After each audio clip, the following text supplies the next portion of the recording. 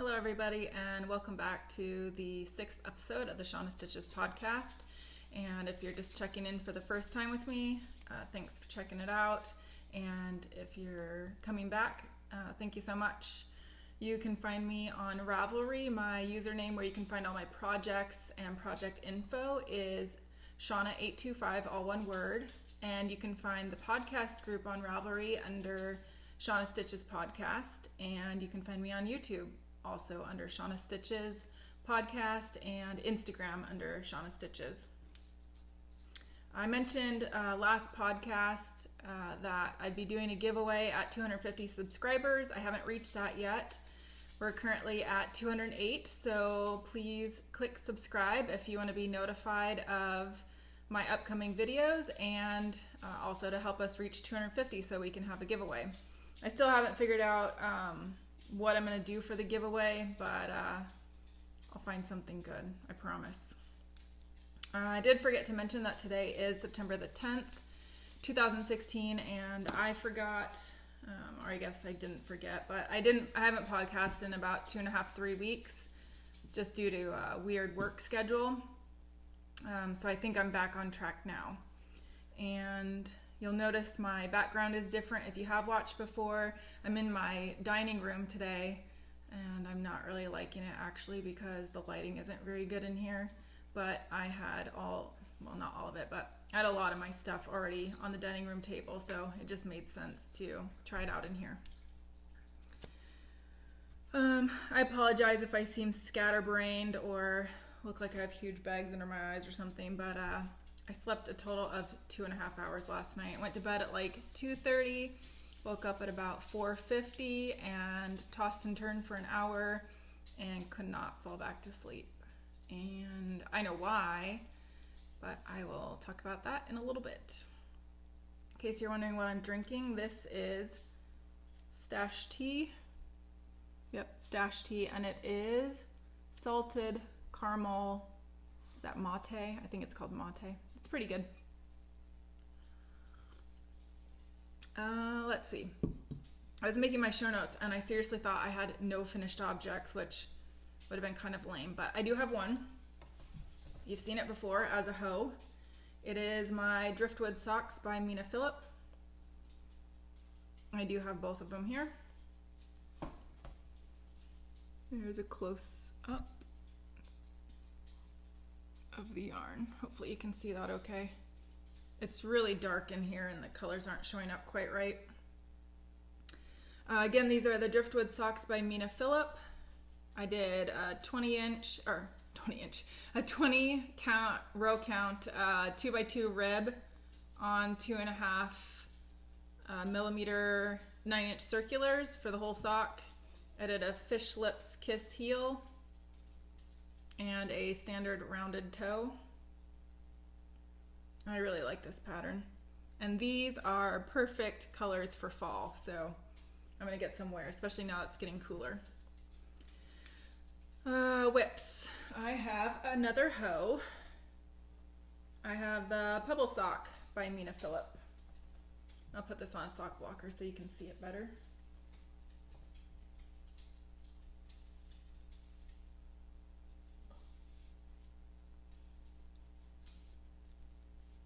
There you go. So you see this pattern has a nice texture to it. This is the Ice Yarns Super Sock, which I didn't write down what the fiber content is, but I think it's 80-20. Maybe it's 75-25. One of the two. Again, my standard sock pattern, which is the 20 row 2x2 rib. I like to do 90 rows for the leg, so a total of 110 before I start my heel.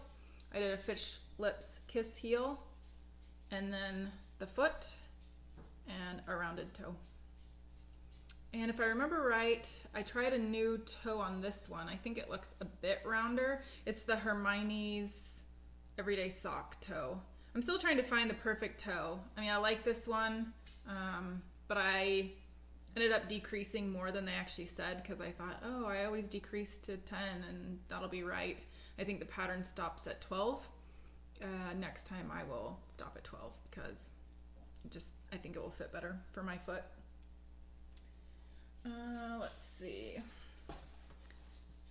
Oh, I do have a really exciting project, which is brand new, you've never seen before. This is the Tangled Mess is what it is. It's the Waiting for Rain shawl. And there's the front. I have done 2 of the short row sections. Kind of see it's hard with me in the background, but hopefully you get the idea. And I have done the version with stripes. So I guess it's not really the version with stripes, but it's a 2-color version. The main pattern is written for only 1 color, but they do have an alternate. But it doesn't really tell you where to put the stripes.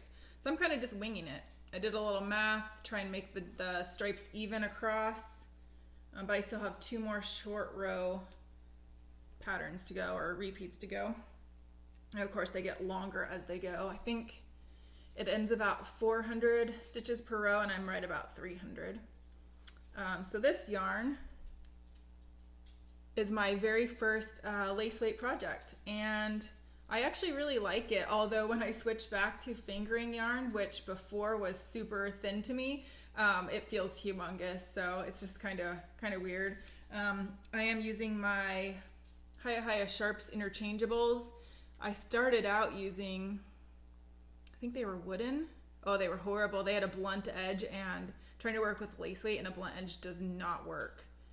These are 3.5 millimeters. I don't recall if the pattern called for a 4 millimeter or a 4.5, but I definitely went down in size, but I really don't think that's gonna be a problem. I still feel like this is gonna be really big enough. And then the yarn, which I mentioned, is Lotus Yarns Tibetan Cloud. And one of my coworkers ordered some yarn. I don't remember where she ordered it from, but the company sent her these, just freebies. She didn't order them or anything. And she can't use animal fibers. I guess she's allergic or it irritates her skin or something. But this is 100% yak, and it's really soft. You don't really think of yak as being soft, but it seems to be. So this is totally washing out, but it's a purple color. I wish you could see, it's got like little speckles of red and green and pink that you can actually see as you're knitting it up. It looks really cool. And then this is sort of a dusty rose. Hopefully you can see that. And I thought the colors went really well together, and I was trying to find a project to make, and the Waiting for Rain shawl just seemed perfect. But the funny thing about it is, now that I've gotten this started, guess what this reminds me of? I think this is the Cheshire Cat shawl. Not saying I don't like it, but that's what it reminds me of, the Cheshire Cat. And those are the really 2 works in progress that I have. I did not get any work done on Persian Dreams blanket this week. Still, am I on chart 3 or 4? I don't even remember. Not that I don't want to work on it. I just, I picked up that shawl, and I really have been knitting very monogamously on that. And then those Pebbles socks I have been trying to get done for Mina's Beyond Vanilla knit along, which is in her Ravelry group. But I don't know now if I'm gonna get that done. I really have felt like I have so much stuff on the needles that I want to slowly work on getting things off the needles and having less new projects. It's always very exciting to start a new project, but it's kind of overwhelming because I only have so much free time, and then I want to work on everything that's on the needles and nothing's getting off. And quite honestly, I'm literally out of stock needles, and I have a lot of stock needles. So yeah, no progress on Persian Dreams, the Caramel Latte socks, or the Blueberry Waffle socks. I think I have other things on the needles too, but I haven't worked on those for a while, so those are the most recent ones. I do have another whip though, which I almost completely forgot about. So I haven't worked on this literally in years. I'm gonna say 3 years, going way old school. This is cross stitch project. And there you can see, it looks like nothing at this point. I know that. I bought this so long ago that I don't even remember what count this is, but I think it's 32 count linen. It's really small, and the project is so humongous that I'm literally going just over one. So corner to corner, if that makes sense, rather than skipping one. Usually when you do linen, you'll cross over, which essentially makes it a 14 count. And if I did 14 count on this, it'd be ginormous. So anyway, that's a work in progress. I probably did 3 hours of work on that, and the sad thing is it feels like I made no progress. The chart itself is, I don't know if it's pages numbered. I don't have a good page number, but I think it's like 20 pages. It's huge. I'll be lucky to finish it before I retire. And I know you can't tell what it is, and I think I'm gonna wait to tell you. So it's gonna be a surprise project right now, but I will tell you that it is from an Etsy shop by the user Diana70, and she has hundreds of projects. I think they're mostly all formatted over from pictures, but they're really cool, and they're all huge projects. I don't think there's any that are small. So if you want a project that will take you the rest of your life, go look her up. She's got great deals though. Okay, acquisitions. I have a lot. Well, not a, oh, I have a whole lot more that I didn't grab. Hold on, I'll be right back. Okay, I'm back. Seriously, how do you forget that you ordered a ton of yarn? I mean, like a ton. In fact, that was one of the things I wanted to mention. I'm putting myself on a yarn diet, which I'm doing okay at. I think I literally have enough sock yarn to make close to 100 pairs of socks. It's a bit ridiculous.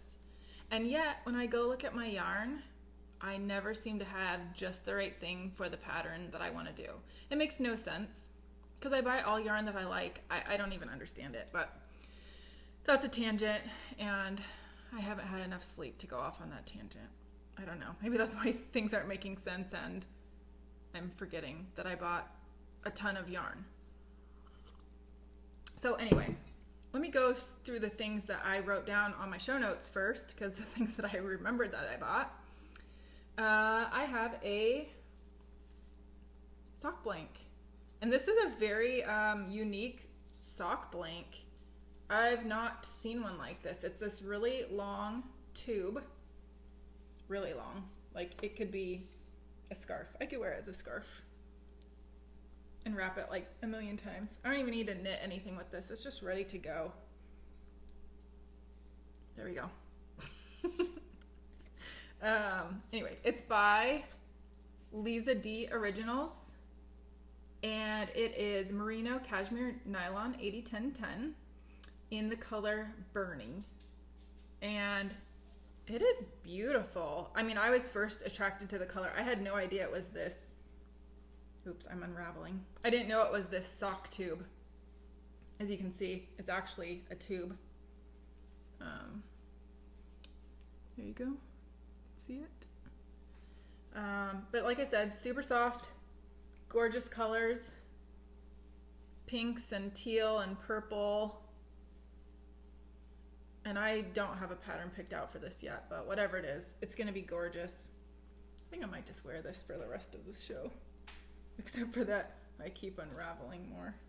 So that's no good. Because she attaches the end to the end that unravels, so hopefully I quit unraveling. And I got one skein of Hue Loco yarn, my very first Hue Loco, I really can't talk, Hue Loco yarn.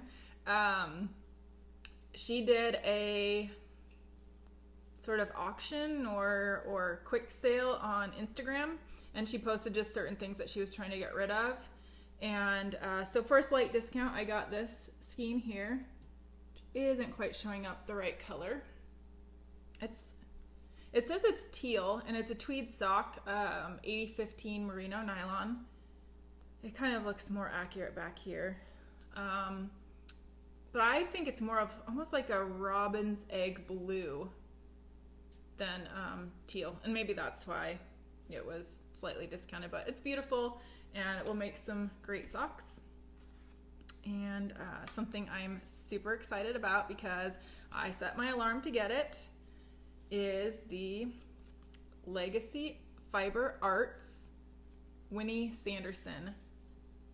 This is the most gorgeous color. Of course, I love orange, my favorite. I love fall, my favorite. And this is just perfect. The greens and the orange and the maroon. I absolutely love this. Again, I don't have a pattern picked out, but whatever it is, it's gonna be amazing. Now on to all the things. No, one more thing that I didn't forget about. I bought a quick knit or something like that. It's a loops and threads from Michael's. Where's the logo? Loops and threads. So this, you crank the handle and you can see these, the teeth are moving. And so this little gadget will knit for you. It knits, but it does not purl, and it will knit in a tube or a flat panel. I can't remember the name of the other one I was looking at. I mentioned it in a previous podcast, but it was super expensive, and the reviews online said that this was, excuse me, that this was pretty close to the same. And I even want to say that this might have been knit on one of those, because again, it is a tube and it's a very wide gauge. 4 stitches to the inch is what the machine that I got does and what the other ones online do. And that one there that I showed you was 40 or 44 stitches, I think. So I tried it out, and I did 2 at a time, which I frogged, and then I did 1 at a time.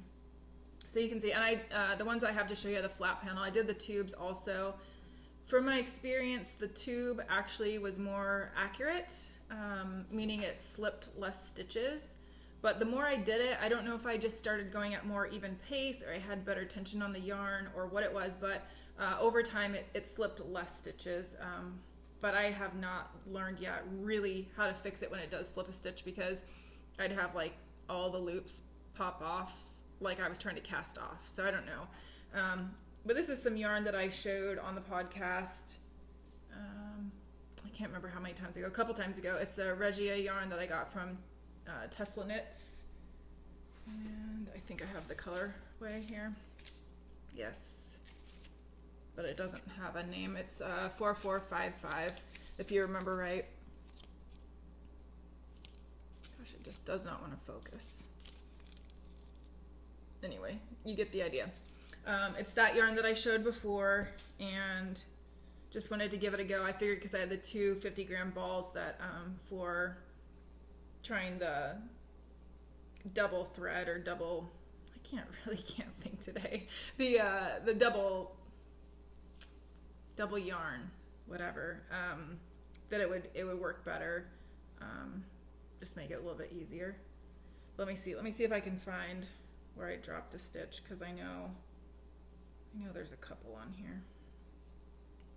But yeah, the one thing that I don't like, because the reason I got that was to see if I wanted to dye sock blanks, and I don't know, like, so the tube one that I got, I think that works pretty well.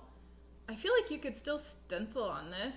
I don't really see why not, and you could just stencil around maybe. I don't know, I'd have to give it a try. Here's the other one. Here's a slip stitch right there. So you can see there's a loop on the front, and then it just looks like a big mess right there. So I'm going to try knitting from these. Yeah, there's a really bad one right there. I tried to fix something. So I'm going to try knitting from it, see how it goes.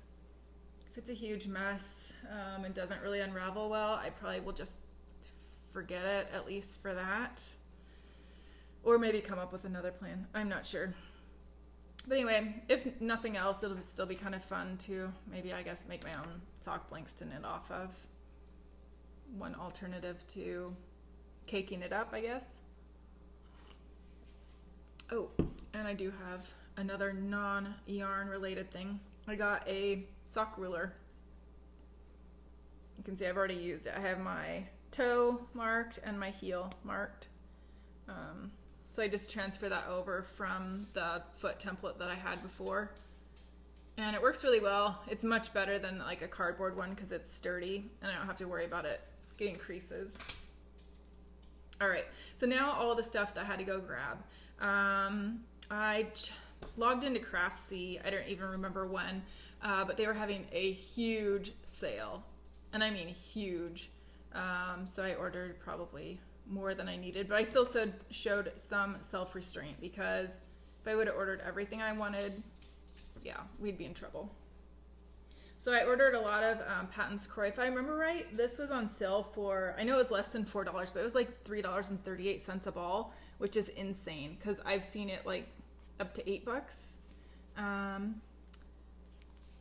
Anyways, this is the Spring Leaf Stripes color. And I ordered 2 of all the colors so I could make a pair, but I'm just going to show one of each color because that makes sense. Here's another one. This is Meadow Stripes. I love this color. I can't wait to use this.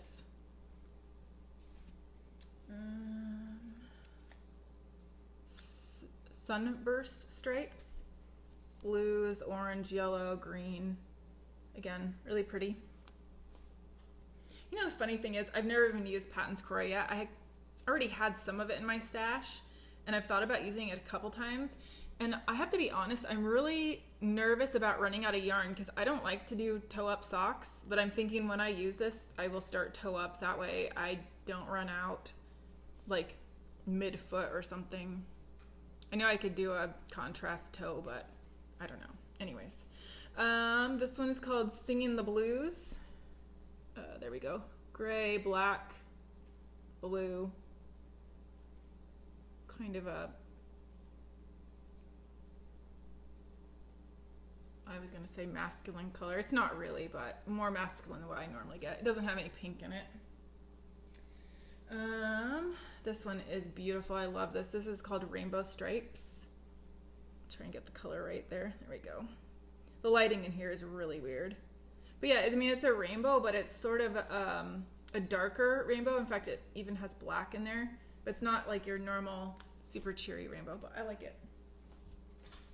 Oops, I just dropped something. This one I love. This is Cherry Pop Stripes, and I can't wait to see how this knits up. This kind of reminds me of some of the Knit Picks Felici colors, which I still have yet to use or order.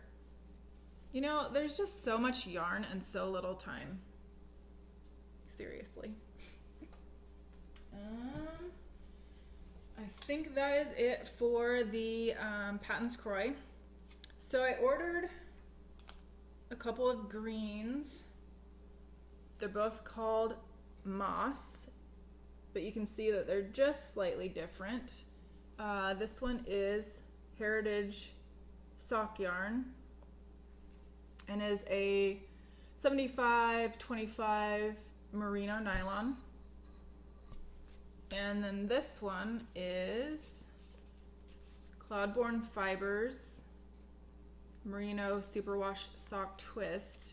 And I can't remember what this is. This is 80-20. Like I said, both called Moss. It is amazing the difference in these two yarns. This one, the Cloudborne Fibers, is so soft compared to this. I don't know if it's just because it's wound looser, because obviously it is. It's much chunkier looking, but it's so soft. And I got this color. There we go. And this is called Maize Heather. And again, it is Cloudborne Fibers Highland Superwash Sock, but this one's just a 50 gram, where the other ones were 100. So the reason I bought those colors, because I know you're thinking those are not my normal colors, and they aren't. I was hoping to find the right colors for this, my Andre Sue Knits Bee Sock Blank, for heels, cuffs, and toes.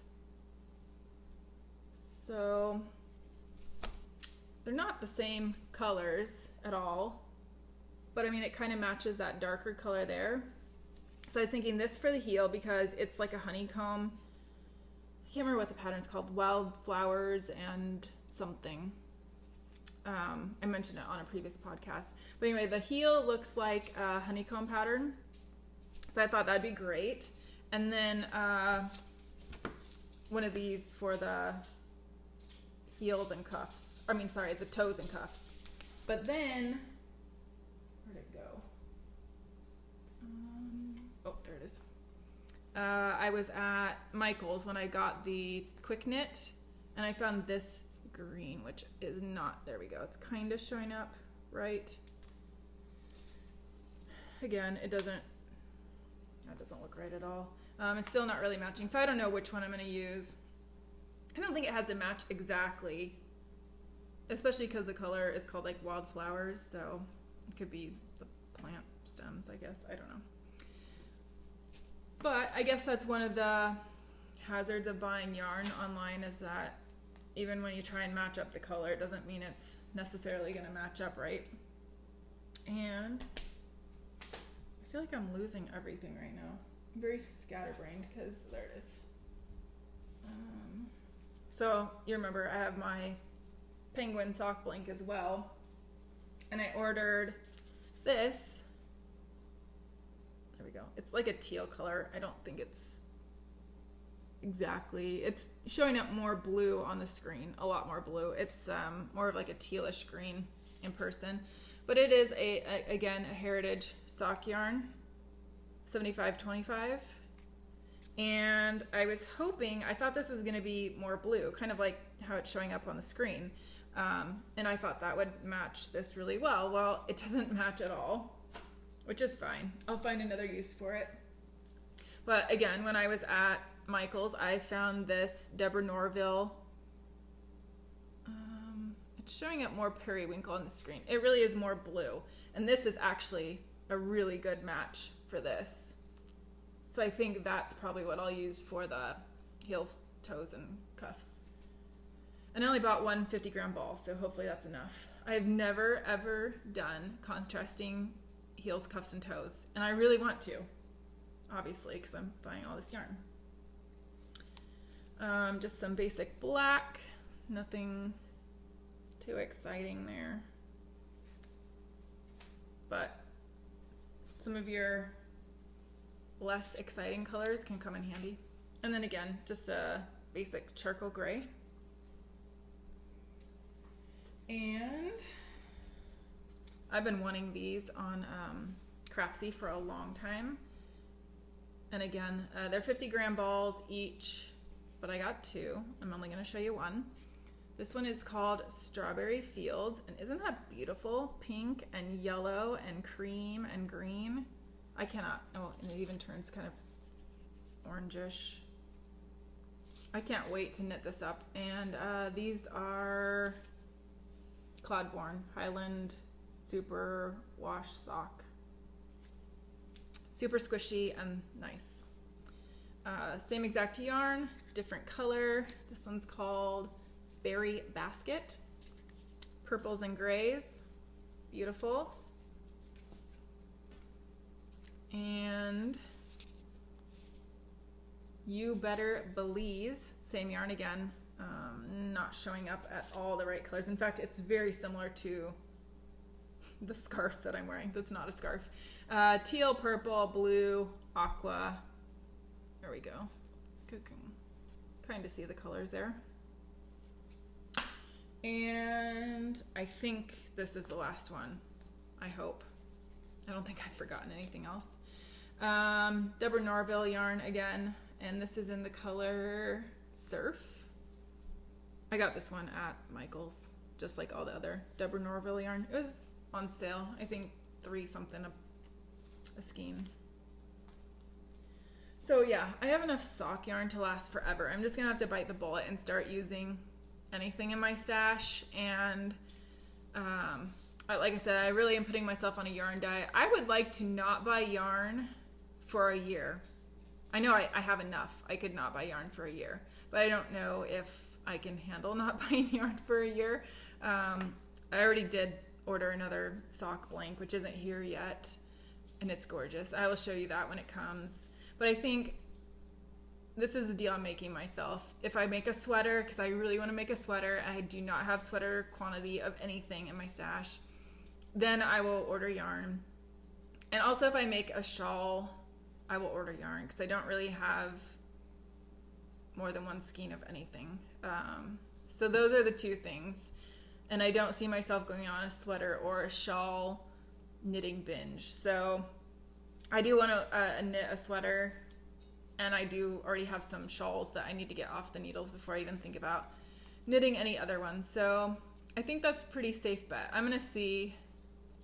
I just love buying yarn. That's the unfortunate part. But, you know, storage is getting ridiculous, and my amount of time that I have to actually knit stuff is ridiculous. The problem is all you wonderful other podcasters, A, you're enablers, B, you're all starting to dye yarn, and I love it all, and it's beautiful.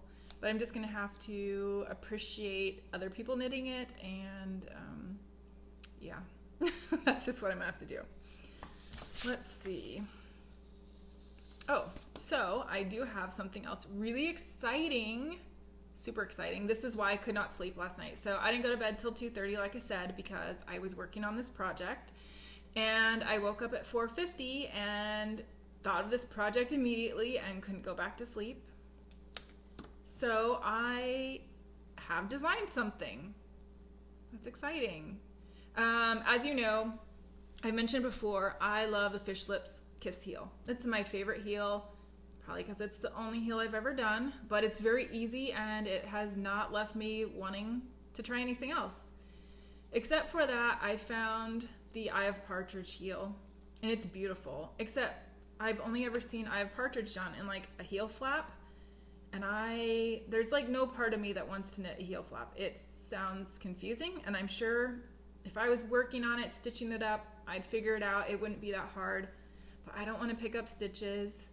I don't really necessarily love the way it looks. It looks kind of bulky and weird.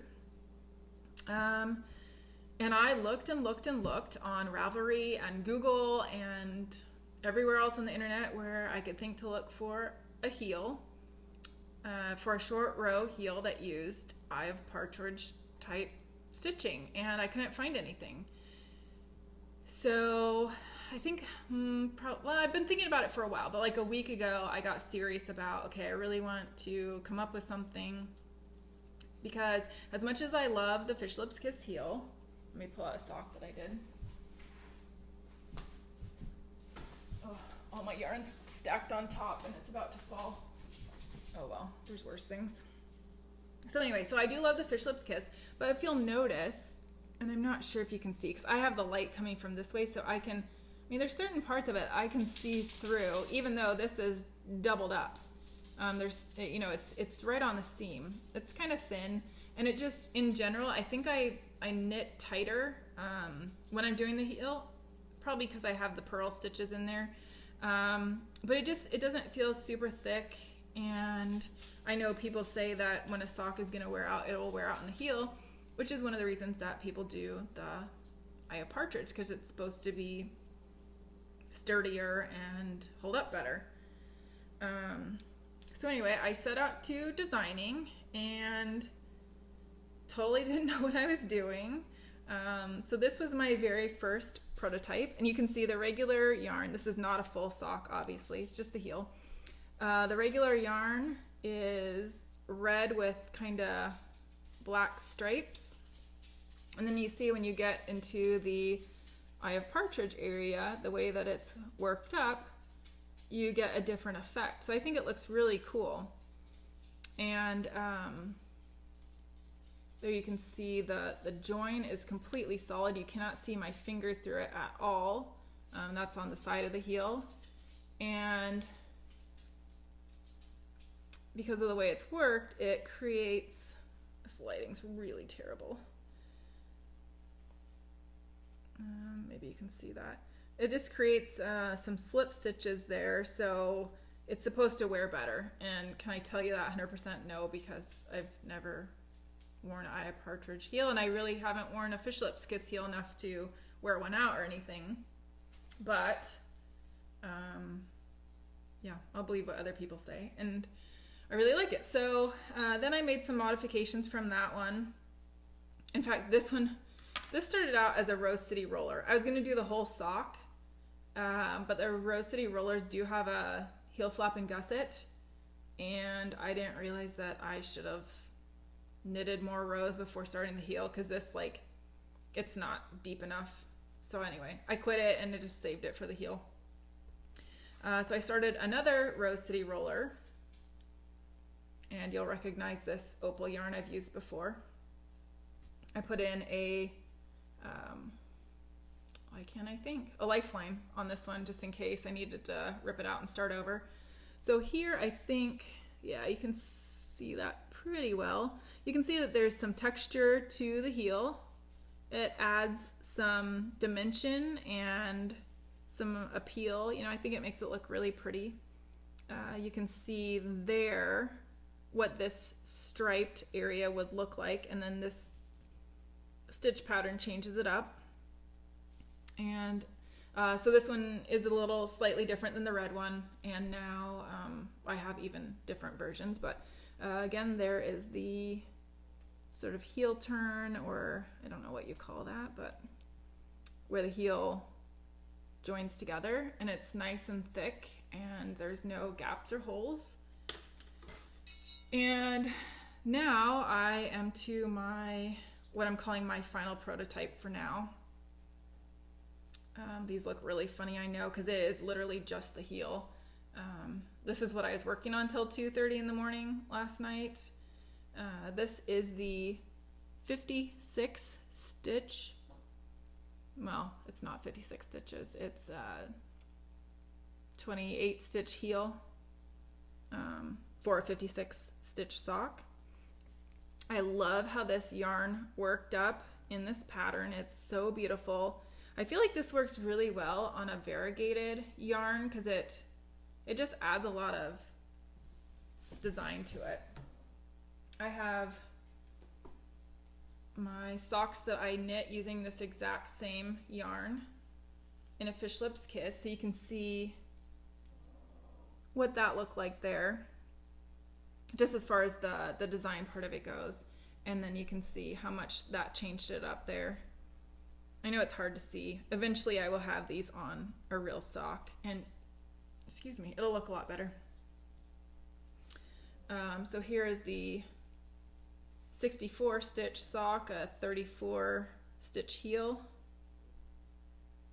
I wish you could see this better. I don't feel like you're getting a good view of it. And I decided to do a different color just for an example. Plus I was running out of that yarn. This is a 72 stitch sock and a 38 stitch heel. So I've worked out the stitch numbers for the 3 standard sizes of socks, and I am working on getting the pattern published. So I've reached out to some people for test knitting, and I've heard back from some I'm still waiting to hear back from. So I'm really excited to see it on a sock and find out how people like how it fits and stuff. I have started a sock that I'm going to use it on, but I'm not very far, not even close to the heel. And none of my millions of socks that I have on the needles are even close to the heel, or they're past the heel, so it didn't really do me any good. But anyway, I am super excited about that. I'm calling this the Kiss the Partridge heel, because I feel like it's combining the short row heel, of course the Eye of Partridge stitching. So Kiss the Partridge. Look for that to be coming out. Again, I'm really excited to see people stitch that up, see how people like it, see how it wears, see how it fits, and hopefully everyone loves it. I have written up the pattern for the 56 stitches, 64 stitches, and 72 stitch sock, and those are out there. So I'm hoping my time frame is a month to hopefully I'll have a pair done, and I'll hear back from a couple people hopefully by then, to make sure there's no errors in the pattern and that it works out as intended. So yeah, so I'm super excited about that. I know I've said that a million times now, but it feels weird. Like, how is it that I have come up with something that no one else in the knitting world, or at least no one's published? I mean, maybe someone else has something similar that I can't find, but it just kind of surprises me because I've only been knitting since February. And granted, I do like knitting socks, but it just kind of surprises me. It's a little shocking, I guess, but in a good way. So I know this is a longer podcast for me, but I do have something else to talk about. I know I don't normally really talk about my personal life very much on the podcast, and I think it's just because, you know, it's still new to me and I'm getting used to podcasting and just getting kind of comfortable with it. I know I still don't really, like, I don't talk quite like this in real life. It just feels different talking in front of a camera with no one here and like no feedback and stuff, but I think I'm getting a little more comfortable with it, a little bit better. So what I wanted to talk about today is the fact that the 15th anniversary of September 11th, obviously September 11th, 2001, the Twin Tower terrorist attacks is tomorrow. And of course, probably just about everyone watching this podcast has their story about what happened on that day and where they were. And it's just such a memorable day and moment that you don't really forget where you were. So something I've never mentioned on the podcast, something you probably don't know about me unless you know me personally, is that I was in the Navy for 6 years. So from February 2001 to February 2007, I was in the U.S. Navy. And so I'd been in the Navy for about 7 months when the Twin Tower attacks happened. And, you know, it is true what they say, like, you'll never forget where you are when that happened. And I remember I was in Great Lakes, Illinois, which is where my A school was. And for those of you who have not been in the military, know nothing about the military, the way it went for me anyway with the schooling that I had was I had boot camp, and that was in Great Lakes also. And then I went to what was called Tech Corps, because what I did in the military had a lot to do with electronics. And, you know, prior to the military, I knew nothing about electronics. And so Tech Corps was all about learning electronics. And from there, basically there were two branches that I could go off on. I could be an ET, which is electronic technician, dealing with all kinds of electronics on the ship. Or I could be an FC, which is a fire controlman, which, believe it or not, has absolutely nothing to do with fire. A fire controlman deals with weaponry and electronics associated with weaponry. And I knew from the get-go that's what I wanted to do. So in order to do that, you had to get the best grades so that you'd have the choice, because you got to pick. At a certain point, you got to pick. If you had a score top of your class, you got to pick. As it trickled down, there were only so many spots available. You may get stuck with one or the other. So that was incentive to do well and study hard. So anyway, past Tech Corps, went on to A school, which again, I'm trying to remember. It's been a long time. I think A school, I can't remember if I knew if I was going to be an ET or an FC after Tech Corps, and when I started A school, or if it was after that. I think I knew I was going to be an FC. But still, we were just learning electronics, schematics, what a diode is, what a resistor is, amps, and a bunch of stuff I forgot a long time ago because I do not work in electronics anymore, but you get the idea. So on September 11th, 2001, I was sitting in my classroom for A school, and all my classmates were there. And, you know, I don't remember a ton leading up to it. I just remember, you know, we started class at 7 in the morning or whatever it was. Maybe it was 8. And for whatever reason, our class hadn't started on time. So we were all just sitting in class, chit-chatting and waiting for our instructor to show up. And, you know, it wasn't unheard of. An instructor could be sick or, you know, something could happen. And, you know, none of us really felt alarmed. You know, we weren't freaking out or anything like that. In fact, we probably were enjoying the fact that we weren't in class. You know, we were in class, but we weren't being taught anything. And I want to say it was a couple hours, and like maybe an instructor would come check on us, but they weren't really telling us anything. And then I do remember a couple instructors came in and they asked if anyone in class had family in New York. And a couple people raised their hand and they asked them to step out of the room. And honestly, I still think we had no idea what was going on. Obviously, this is before the smartphone. We didn't have computers in our classroom, at least not any computer that was attached to the internet. It was just a very different time.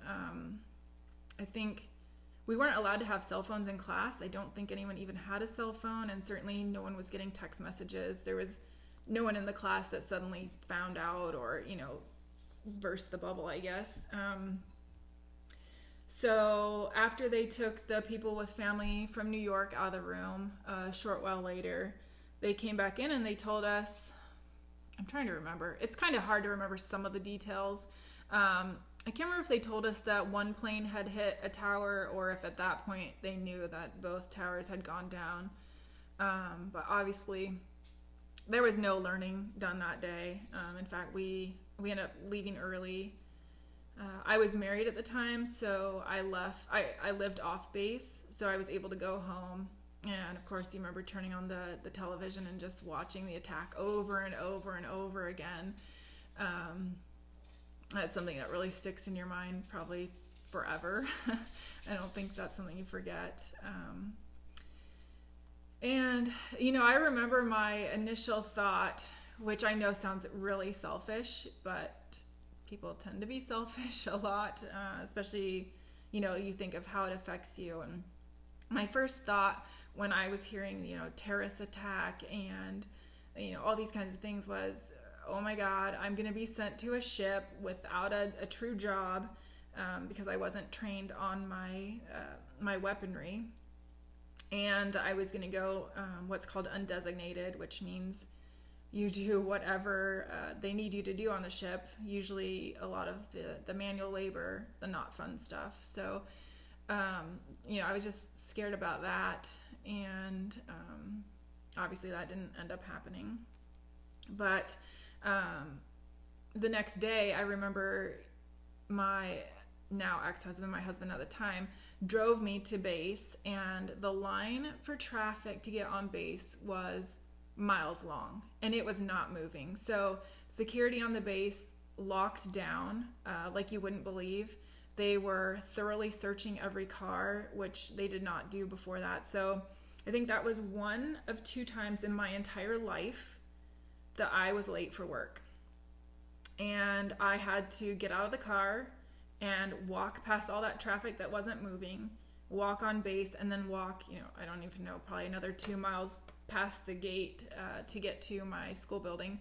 And then, of course, I get there and the instructors are late too because they're all stuck in that as well. So, you know, it worked out fine. And I don't think there was any learning done that day either. I don't remember us doing anything productive at all. In fact, I think we might have gotten out of class early again, or maybe they called class because no one could really get on base. So, I guess one of the ways that it did impact my career, I guess a less obvious way, is that after I finished A school, which was a couple months after that, I had 6 months in between that school and my next school, which was in San Diego. And rather than, going to San Diego and doing something, or a temporary job kind of thing, I was assigned to base security, which actually ended up being really kind of fun. Not the job itself, but I worked with a bunch of reservists who had been called to active duty because of the attacks. And there were some really cool people, and they had great stories. And because they were semi-separated from the military, you know, it was more relaxed, and especially coming from more of a boot camp atmosphere, just the whole camaraderie and the relaxed atmosphere is really nice. So then I went on to California and finished my school and went to my ship, and that's the quick version of that part of the story. But anyway, just, I guess, letting you guys know where I was on that day, and obviously that I'll never forget that. So I'm sure we all have a story to tell about that. So anyway, thanks for listening to mine. So I don't think there was anything else I wanted to say about that. But anyway, this has been a longer podcast, so thank you for sticking in there if you have, and I hope that you check out my next podcast after this one and be looking for that Kiss the Partridge heel. And I will mention, if you go on Instagram under the hashtag Kiss the Partridge, I do have a couple photos up, and hopefully that's one of the places where my test knitters will be uploading their finished socks also with that heel. So check it out, and yeah, subscribe to my channel if you haven't already, so we can reach 250 for a giveaway. Thanks, guys. Bye.